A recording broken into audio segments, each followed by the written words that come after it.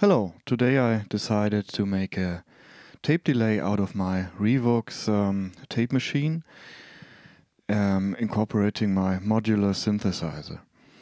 There are numerous descriptions and tutorials online on how to do this with a mixer or a mixing desk that has auxiliary inputs and outputs, which I do not have at the moment, or which I do not use at the moment.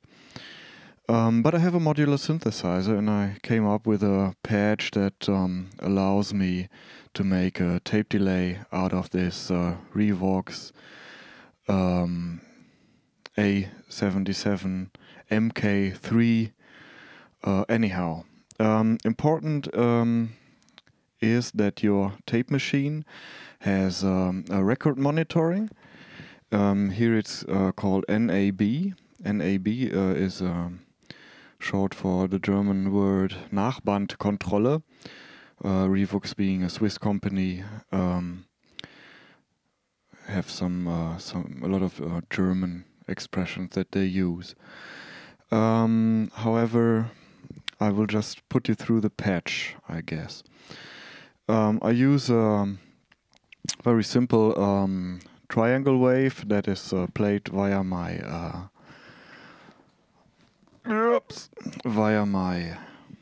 MPC. This is how it sounds. Very simple sound, so that you can hear the delay later on. So, I don't put you through how to patch the sound itself, because I think you know that. You go out of the VCA here and into a multiple. This is where the sound comes out, the pure synthesizer sound, after it's been patched and played and put an ADSR on it and all that. So then this multiple goes into the tape machine, which is set to mono, so that it can receive input through both the branches of the stereo cinch cable that is the input. The other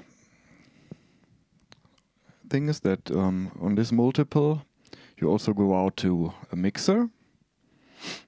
So this is the pure synthesizer sound put through a multiple, one going to the tape machine, one going to a mixer. So the output of the tape machine, it's this gray cable here, goes into another multiple. This is another multiple. One part of that, which is since we are later going to record and then listen at the same time, this is the delayed signal then. It goes into this multiple, and this delay signal also goes into the same mixer where we put the dry signal in. So this mixer has the dry and the wet signal, so to speak. So that's one thing.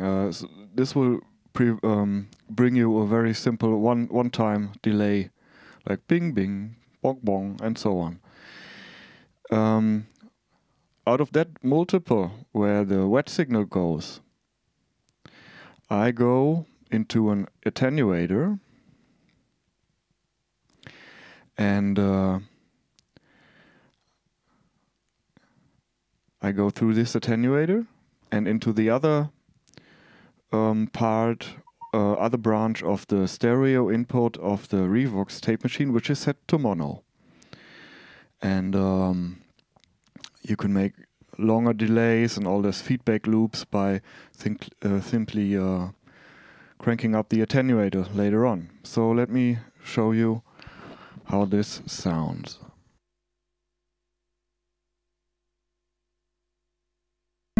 This is the pure signal now. Now I turn the tape machine on with the speed 3/4 of an inch, which is about, I don't know really what this means, but it's good for about 108 BPM, which is a nice tempo for my music anyhow. So this is the pure signal. Now I turn up the normal one-time delay.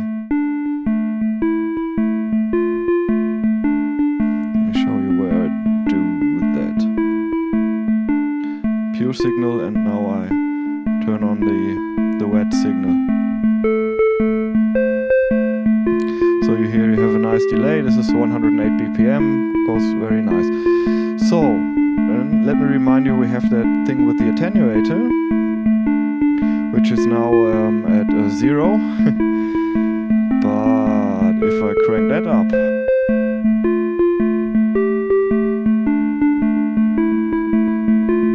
the delay gets longer and longer.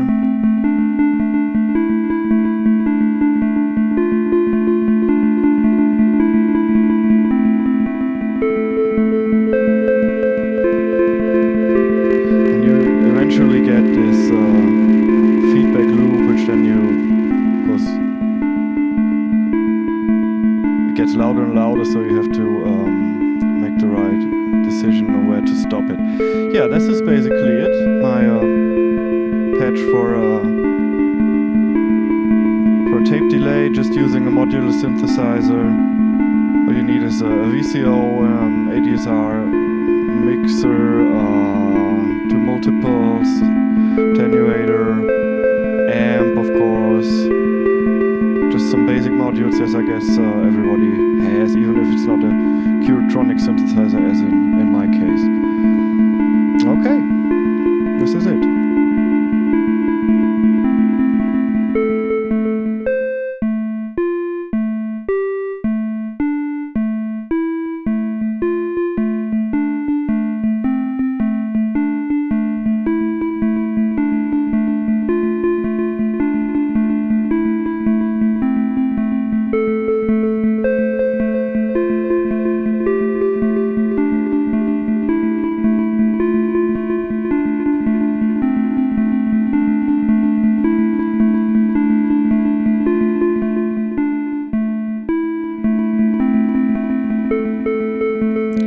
Just the delayed signal, you can of course turn the dry signal down as well.